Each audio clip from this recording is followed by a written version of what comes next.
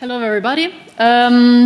Since recently, actually, a machine learning engineer at Freenow or former MyTaxi, and I do a lot of backend development and putting models from our data scientists onto production, but not only just putting into web service or into some batch jobs, but trying to optimize them so that we have certain threshold on our performance.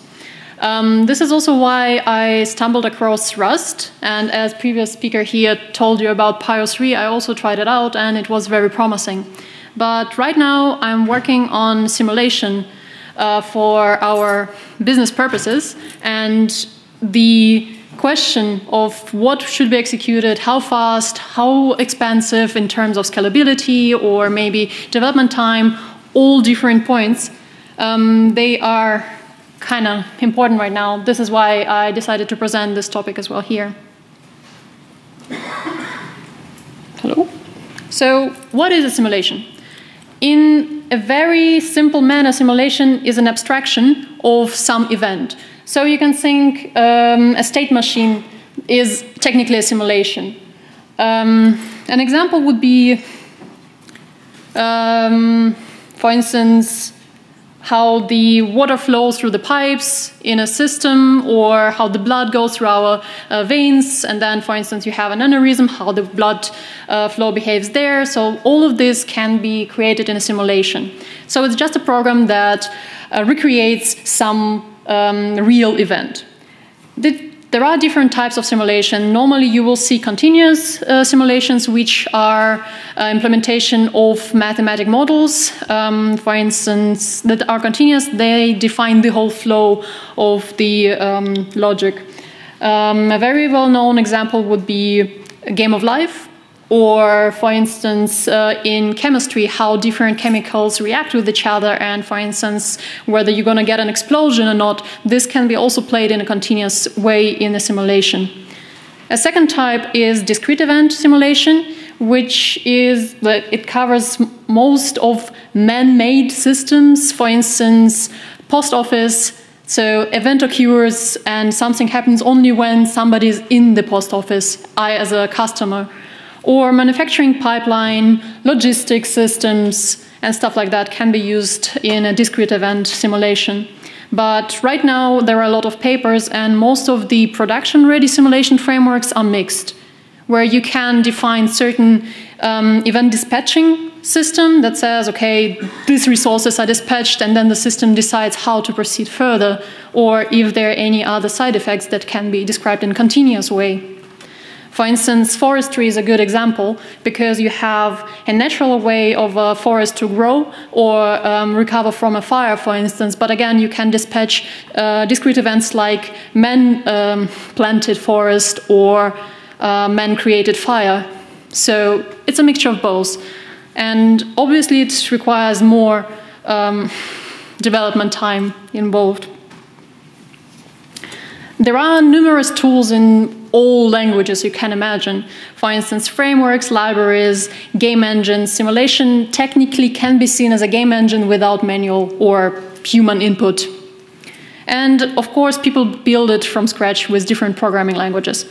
There are just some examples that you can use. For instance, you can use Unity to simulate how people will learn by providing some model that will replace the human input. For instance, a model will learn how to drive a car in Mario Kart or stuff like that. That can be considered a simulation. But in my case, there are different things you need to consider when choosing whether you want to go with a framework or a library, or how you want to use the simulation, whether you need the simulation in your business. So 4 main things are cost. If you go with closed source thing, it might cost you a lot, or it might result in a lot of development hours that also directly is translated into cost. Then speed of the simulation. You probably don't want to simulate something with real-time or near real-time speed, right? Like, why then bother? The third point is scalability. For instance, you want to run different scenarios. You cannot just wait for one to finish and then start another one. So you want to, for instance, horizontally scale it. So you want to put it into a service. You want to put it into cloud. You want to provide some resources. You need to know how the framework that you've chosen or you've written behaves in this way as well. The fourth and one of the most important points is extensibility. If you are using something that is already there, like a backbone library or even a ready framework, you might run into a situation where you have a very important business use case which is not covered by this framework. So you either have to pay the company to extend the framework or you have to do it yourself. And again, it translates almost directly into cost.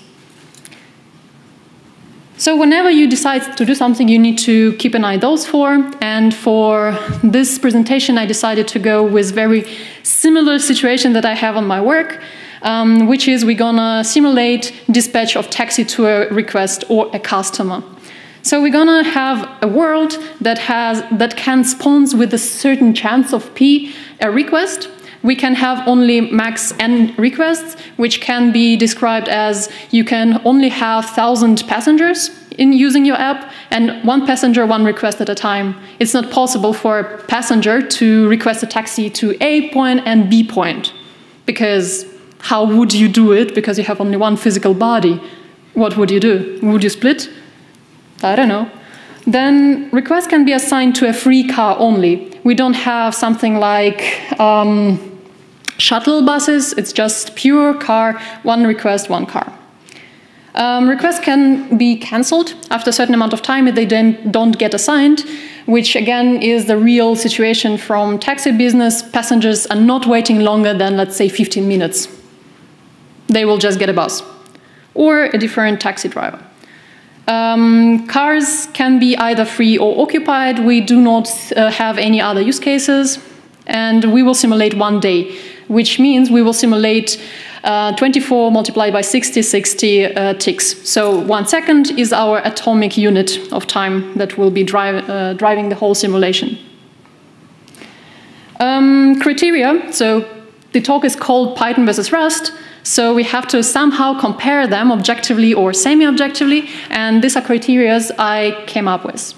The objective criteria are amount of code you need to at least prototype your flow, then testing simplicity, how many packages there are for testing, is it simple to write a test, is it just how much time you would spend on it. Documentation generation and documentation available, because probably you're not going to write everything yourself. You might need some additional libraries and crates. Performance, obviously, is important. Memory usage is also important because of cost and scalability points. And ecosystem will play later a big role once you have your prototype in place. For instance, if you have already existing business system that has, for instance, Hadoop and Co., you might run into problems where your simulation has no official adapters or connectors to Hive or Hadoop itself, or like there's just no crates, and you have to either write it yourself or rewrite it again in the language that has the libraries. And language versions. The previous speaker mentioned it already, but it sometimes plays a crucial role, sometimes it doesn't. So you also have to evaluate this risk. The subjective 2 points are code simplicity.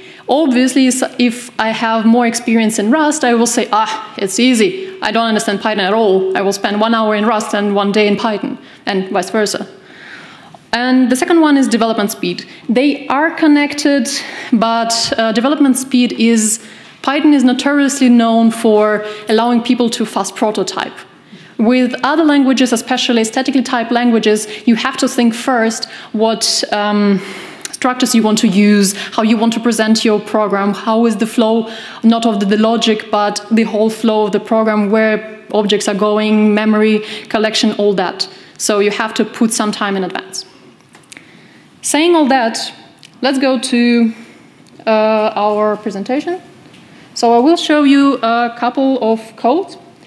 We will start with Python first. So the implementations are identical, with a slight change or unique things that only Rust has or only Python has. Otherwise, you have the same struct or class, which is a request. Request has UID, which is its unique ID, driver ID that can be assigned. It's technically an option, so there is none driver or there is a driver.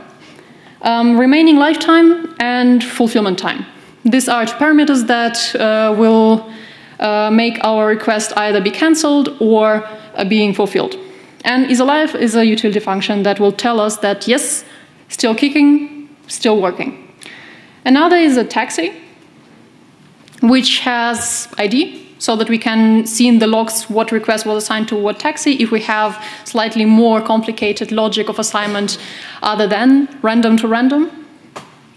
And then we have our world. World is just a container that binds it all together. So it has this main loop that says, until I have time, or in this day of simulation, do this. And within do this will happen spawn creation, if we can, assignment, if there are free cars, update. So this ticking, for instance, all requests that are pending will start decaying, and all requests that are in progress will start being fulfilled. And the cleanup that will say, this one is already done, free the taxi, allow it to be used in the next cycle in the assignment, and put this progress request into cancelled or finished. So you can see all of this in the attributes and functions. So the world will have runtime. This is amount of seconds it will run for.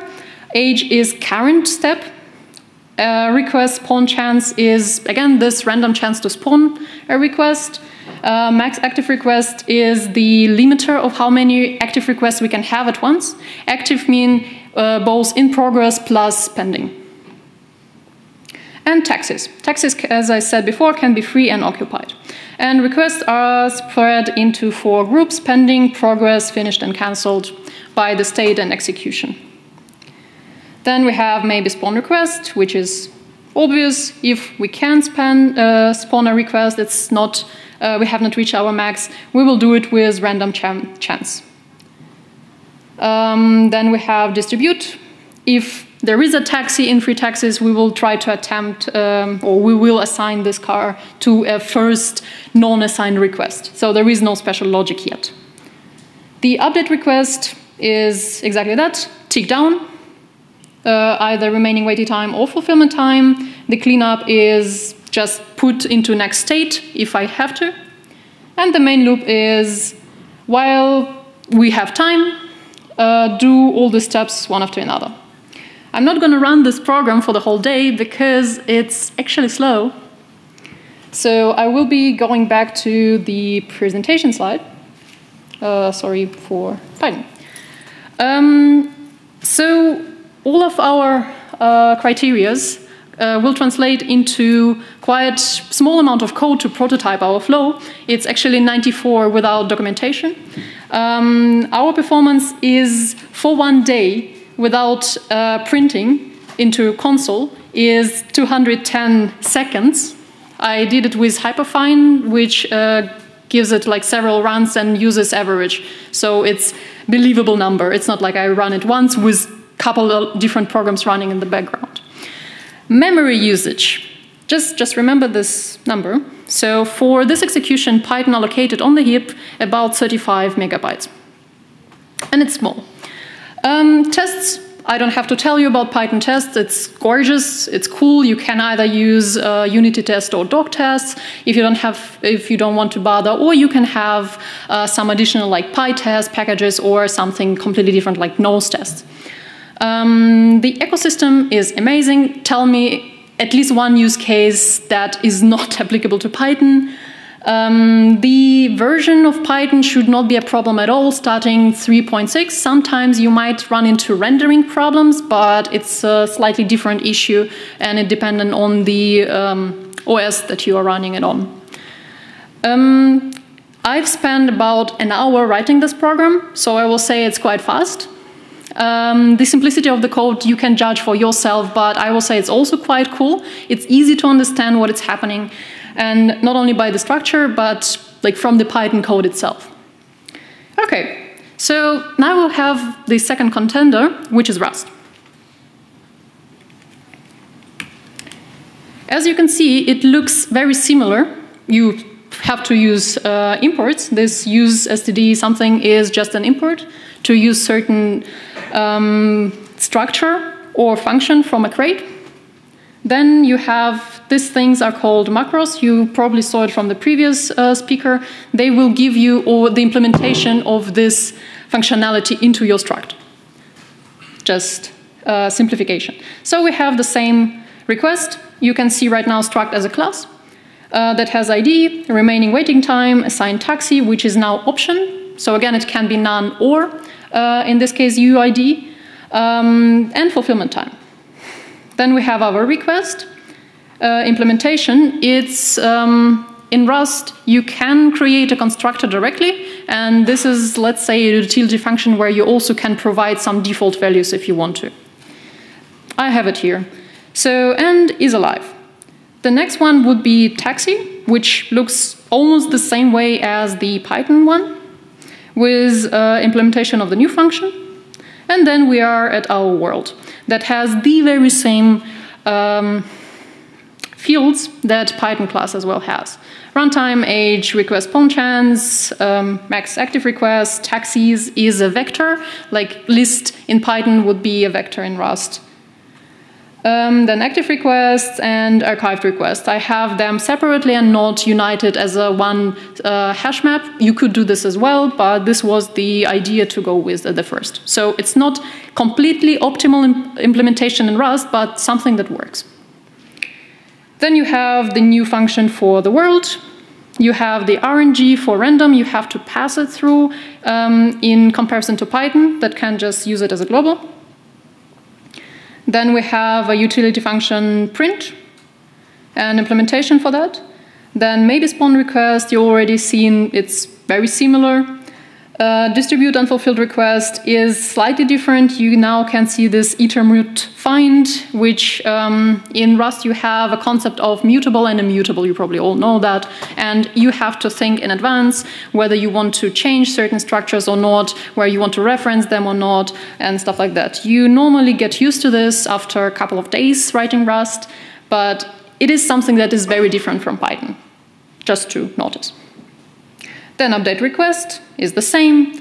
And then we have cleanup requests, which is slightly different in comparison to Python due to this concept of borrowing and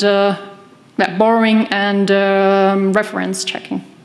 So you cannot just say an element from vector just append to a different vector, because there's going to be movement and you have only one owner at a time. Just ask me later about technical details so that we don't spend too much time on this, but it's just the way it is. It still is kind of understandable from the code that you can see. Then you can have, you have your run till done, which is the same. This display function is just a implementation for print. Rust does not always by default has print possibility for every struct you have. And then we have our main. So what does Rust tell us? It results in 160 lines of code without documentation. Documentation was with 3 slashes. And performance with 1 day with no logging is 154 milliseconds versus Python 200 seconds. The memory usage is a magnitude less than Python. It actually is heap allocation and not stack.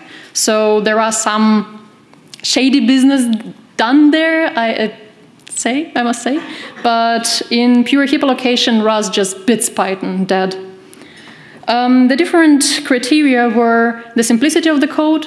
So I would say it's subjective, and you would understand from reading the code twice or 3 times if you never did it before. But it's still Python wins in this regard. Then amount of time I've spent on writing this one is 1 day, because my first implementation actually I managed to make it quadratic time, so it never ended. I ran off patience before that.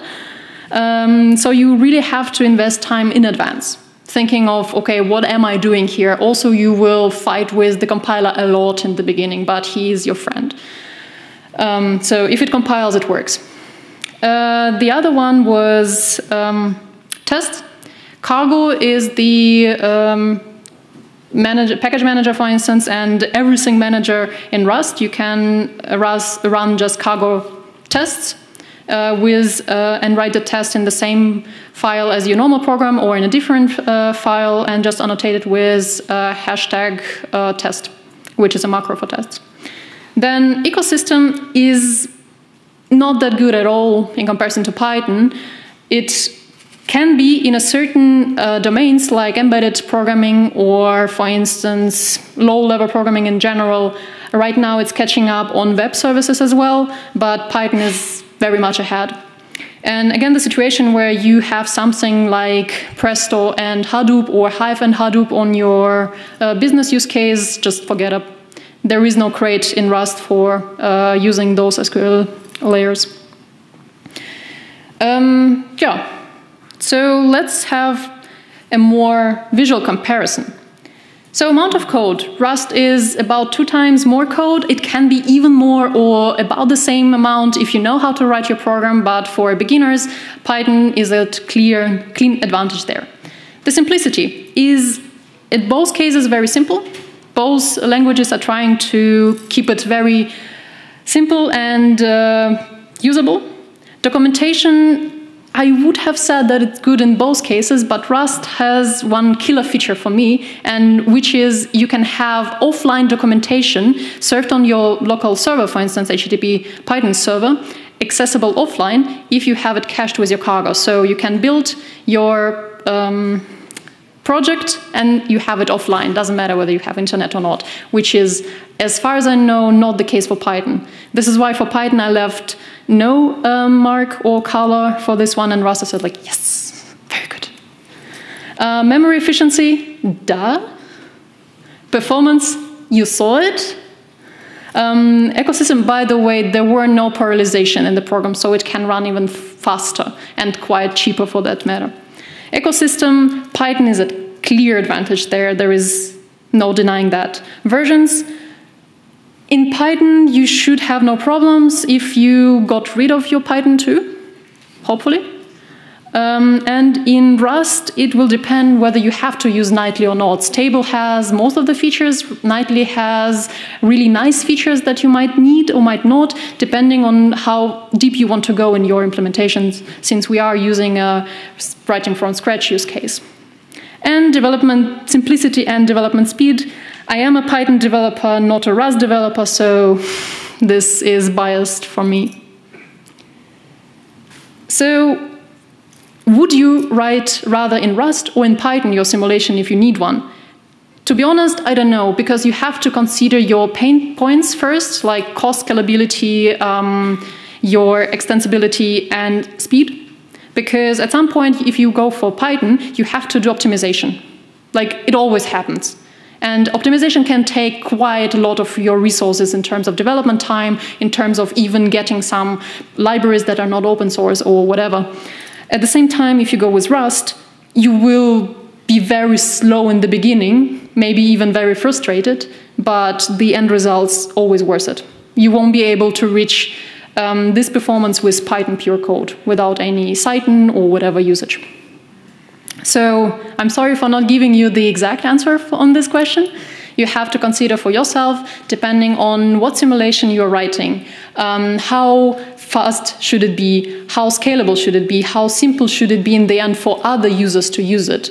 If you want to have simple, okay, fast, and right now simulation, then go with Python. If you are able to invest time, then consider Rust. Thank you.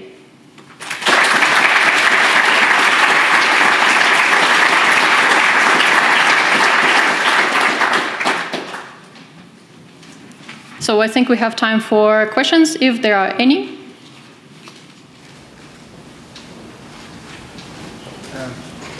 Did you try to run your simulation with PyPy?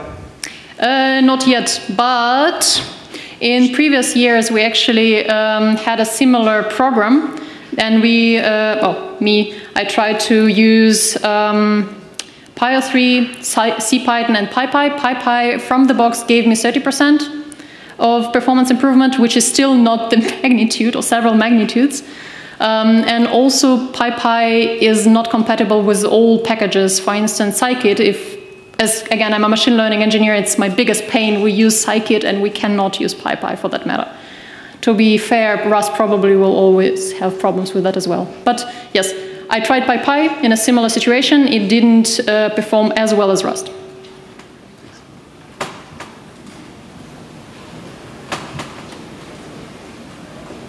Thanks for the talk, they were very interesting. Tell me about the business of writing simulations. Is that a big thing? Like, is it critical to the business? How many people work on that? I will say simulation is the next big buzzword in industry. For instance, I can give you a couple examples from mobility industry. Tesla, Uber, my taxi. We're all writing simulations for slightly different purposes. For instance, Tesla has a giant and very complex simulator for autopilot to test some new features before they roll it out into the streets. So to avoid certain fatal flaws or to catch them slightly earlier. Uber has simulator for marketing purposes. And in my taxi, we are developing it in the first row for development purposes, meaning we want to speed up our development cycle. For instance, we have a team that works on allocation, so connecting driver and a passenger, and they have a brilliant idea, but until they put it into production and run an A/B test for some time, they don't know whether it was worth it or not. We can even lose people if it was a bad decision. So what we are doing, we are building a simulation that will allow them to at least cut the bad ideas. Also, you can test certain things like, how would my system react if we have a strike? Suddenly we have small supply. Like we have, instead of 200 cars, 1 car. We still want to make money, so we will probably have to serve our best customers first and stuff like that. You just cannot replay it in the real world. Also, from your historical data, it's kind of hard, because it's just historical and not flexible. And this is where simulation kicks in. Also, simulations are very used for data generation purposes. For instance, if you want to not only test your system on robustness, like, okay, this service works, the request is coming in, but you want to produce some edge cases and you want to test it like end-to-end content-wise, then simulation can also help you. Thanks.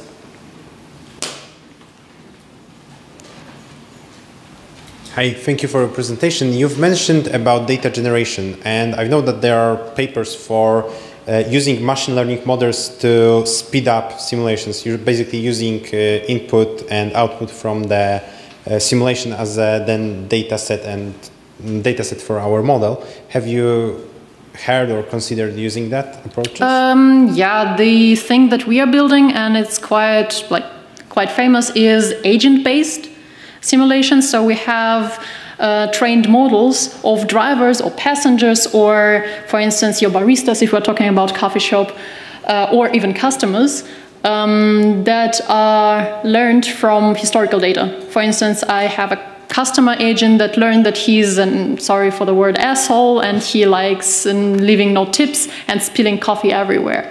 So you would have something like this in your simulation. So I don't know exactly how would you use models to speed up simulation itself, but using models in the simulation is quite a very often technique. Thank you. Thank you for your talk. If you have any more questions, you can wait.